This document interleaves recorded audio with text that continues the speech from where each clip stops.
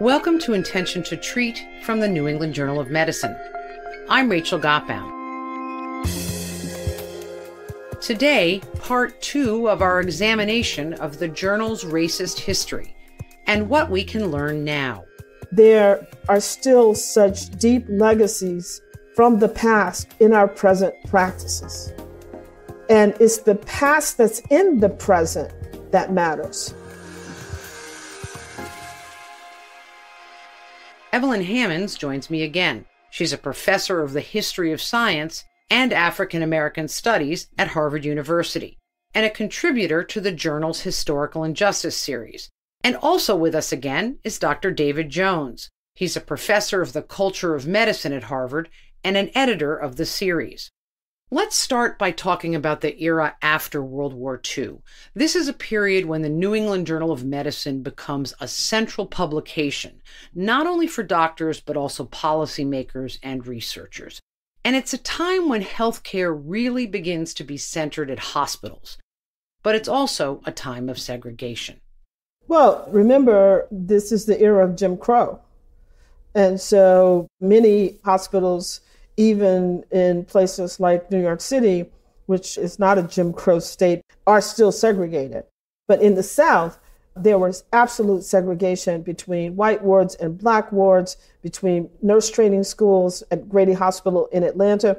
The black nurses were trained on one side of the huge hospital complex. White nurses were trained on the other side of this hospital complex. They never saw each other.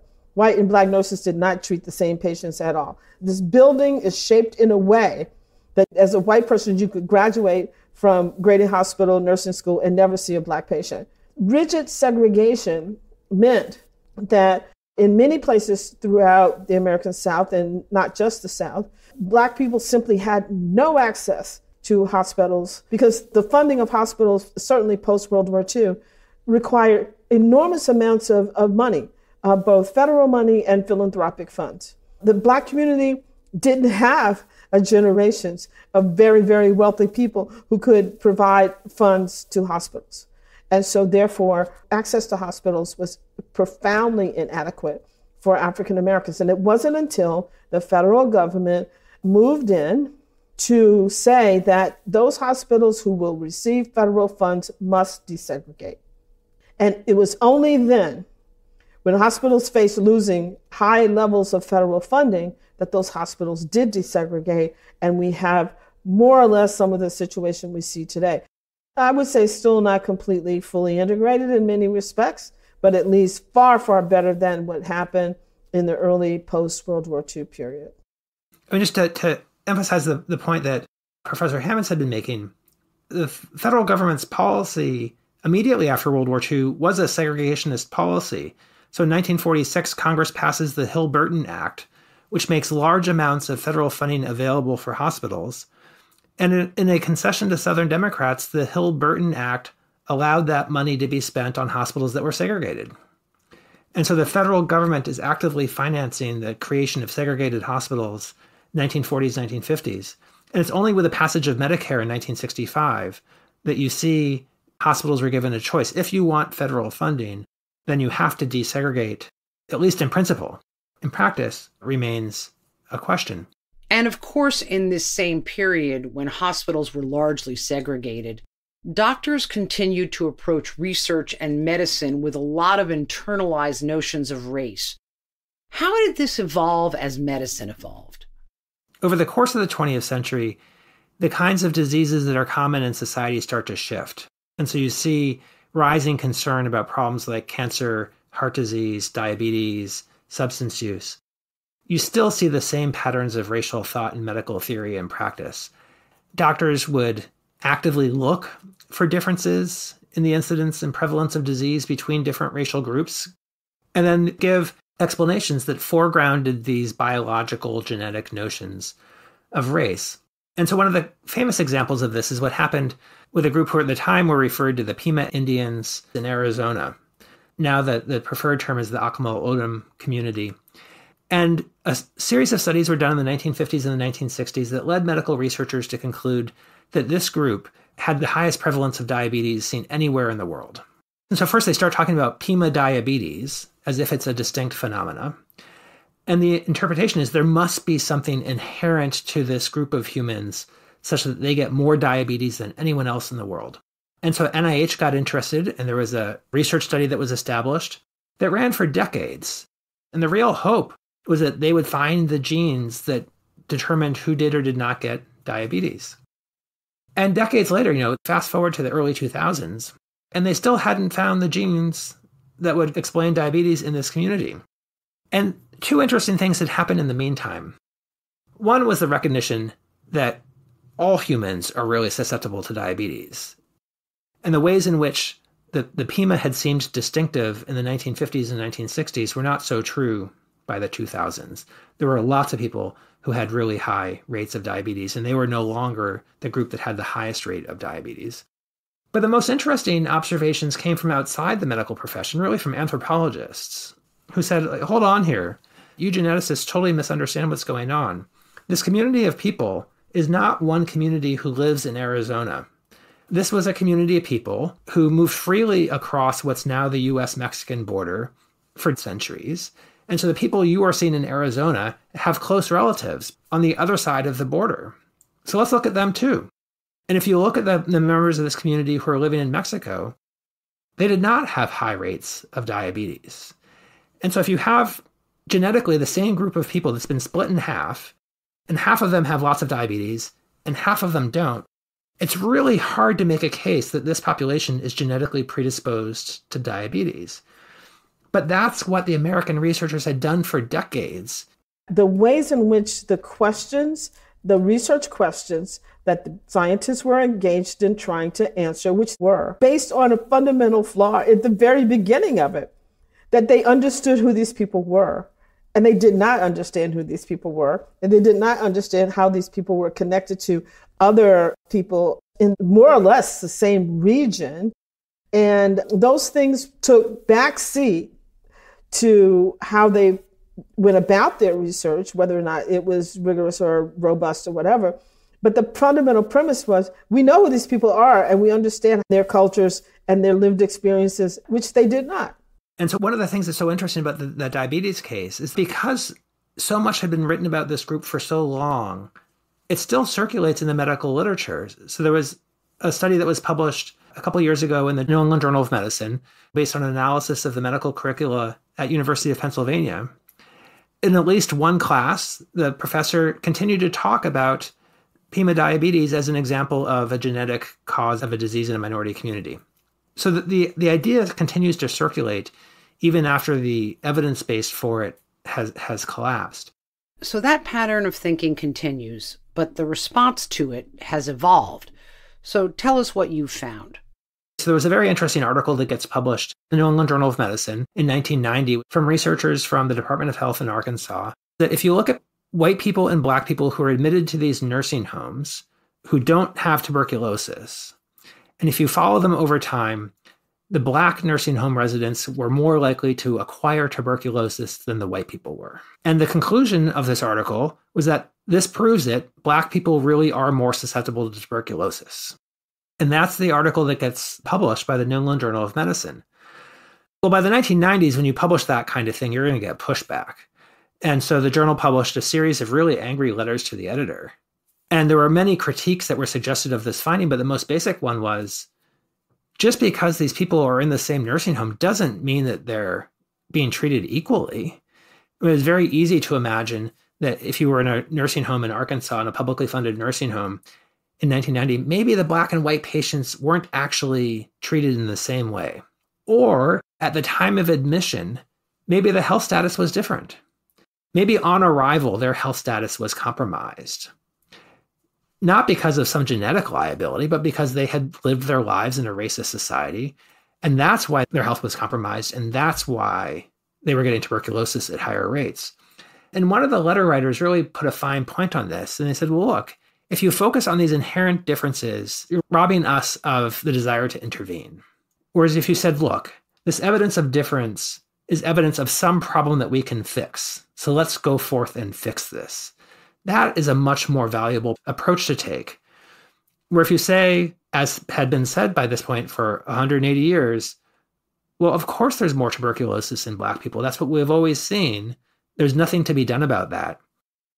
That really takes the doctors, the nursing home executives off the hook for doing anything about this problem. So there are real consequences to that kind of racialized interpretation of the data. So obviously there's a lot more awareness of how flawed these genetic and racialized theories were. And yet, as you point out, they continue to circulate.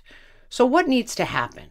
If you really want to change how doctors think, you need to have a deliberate research policy. And you need to think, okay, how can we generate evidence that's really going to undermine that faith? And you do see very good examples of that. And so one of my favorite ones is this article published in the New England Journal of Medicine in 1997 about birth weight. And so researchers had recognized for decades that if you look at births in the United States to Black women or white women, the babies born to Black women tended to have lower birth weight. That's seen as a sign that something has gone wrong. And given habits of American medical thought, many people assume that, well, there must be a genetic cause of that. We know that Black people and white people are different. There must be something wrong with these Black mothers, and it must be genetic. And so these two researchers came up with a very clever study design. They're like, okay, let's do this. Let's look at children born to white women who had been born in the United States, to Black women who had been born in the United States, and then to Black women who had been born in Africa and had recently immigrated to the United States. And so if the genetic explanation is true, there's something about African ancestry that gives low birth weight, then you should see those three populations line up in a row with the healthiest birth weights in white people, low birth weights in African American mothers, and even lower birth rates in these African-born, because they're the ones who are most purely genetically African. So what did they find? It turns out that the birth weights of US-born white women and African-born Black women were pretty similar. And that finding really drops a bomb on the idea that this could possibly be genetic. If it were about genetics, the African-born women would be having the worst pregnancy outcomes. And the ways in which that was theorized has so many issues in it. Number one, the African-born women. Africa is the most genetically diverse continent on the planet. So there's a whole lot of issues going on there.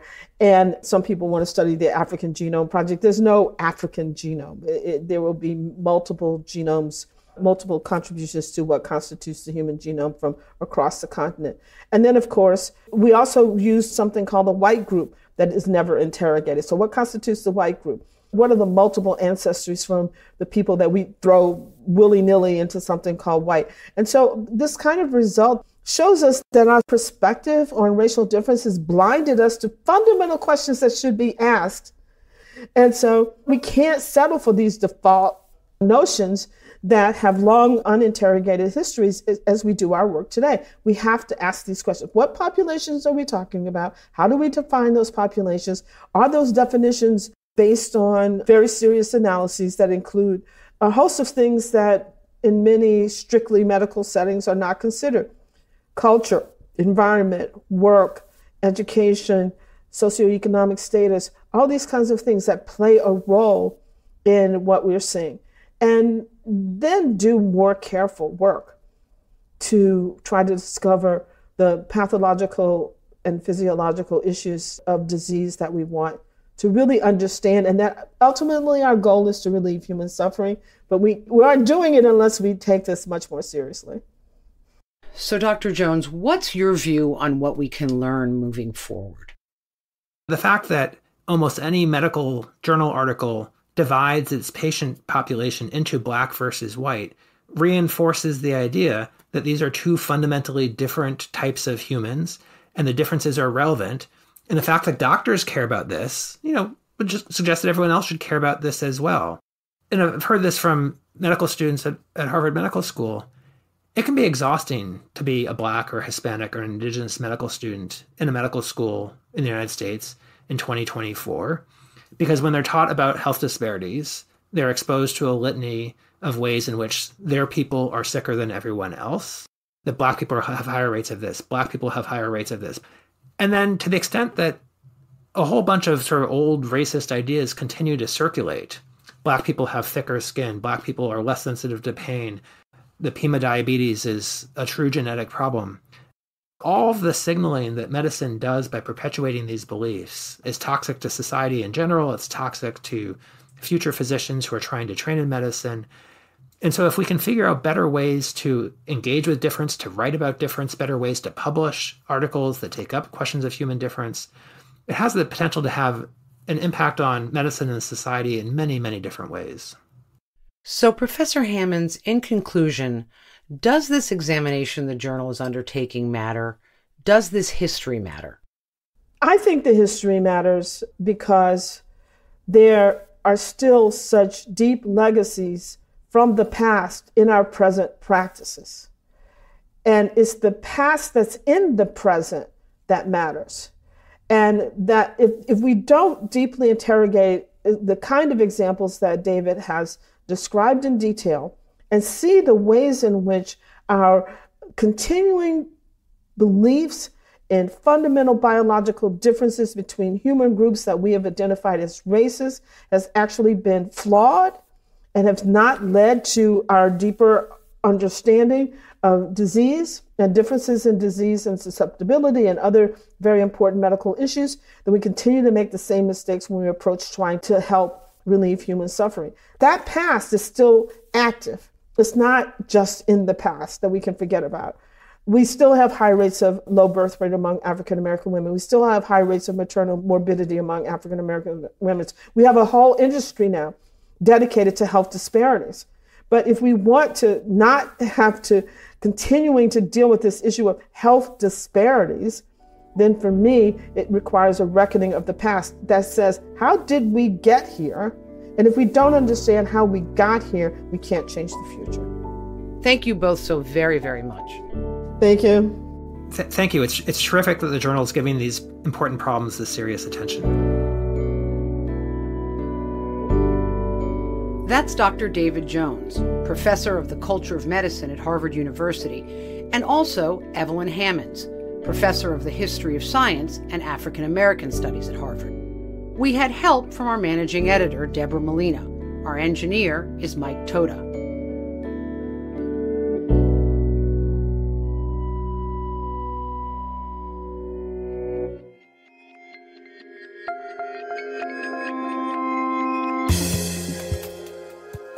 Next time, conversations about death. There's still a wide gap between doctors and their patients. We're offering patients hope that we're going to try and keep supporting them getting any care that's really going to help them, but also helping them get ready for the final stage of their life. If they're well prepared for it, I think that's one of the best things we can do for our patients. That's next time on Intention to Treat from the New England Journal of Medicine. I'm Rachel Gottman.